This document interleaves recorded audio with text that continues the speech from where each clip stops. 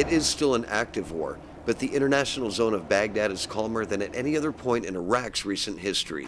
One place most Americans would recognize from news clips and photos is Saddam Hussein's parade area, where troops passed under massive crossed swords.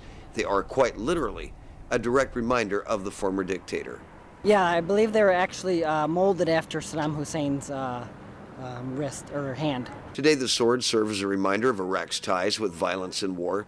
Cemented into the bottom of one of the swords are more than 2,000 helmets from one of Iraq's previous conflicts. The helmets are from the Iran-Iraq War, and they're supposed to be the Iranian soldiers' helmets that the Iraqi soldiers had killed. There's a whole lot of symbolism here, like you've got the helmets there embedded in the concrete, so that every time the Iraqis would parade through here, you know, they're stepping on the heads of the Persians. As it turns out, there is little consistency in these Iranian military helmets, and they amount to a hodgepodge of surplus from other nations that Iran had amassed over the years. Jerry Brooks is a historian with the U.S. Army. This is an old German paratrooper's helmet, the World War II style. Then you've got the old US M1 helmet that you had during World War II, Korea, and the early parts of Vietnam. Here is that's a Swedish helmet right there. So you've got a whole series. You've got the British Tommy, template helmet. You've got the German paratrooper helmet. This is an Eastern Bloc Russian right there. So you've got a whole, litany of all helmets. And what's interesting is all of these helmets were captured from the battlefields of the Iran-Iraq War between 80 and 88. And it's just amazing. But the fact that, you've got a German paratrooper's helmet there.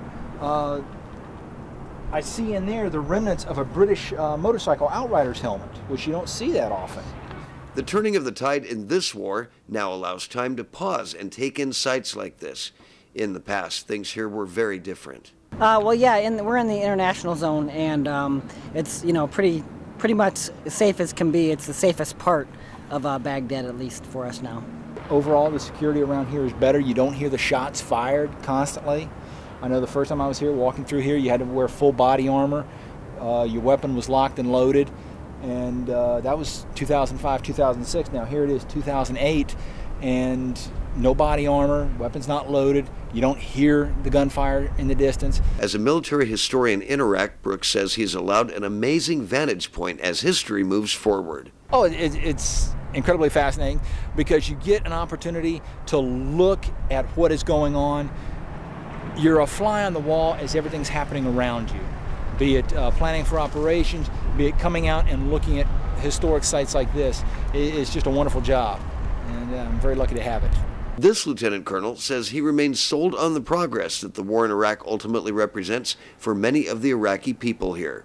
No matter what people say about what we did here, the fact that Iraq is now free of that kind of tyranny can only be a positive. In Baghdad, I'm Tim King reporting for SalemNews.com.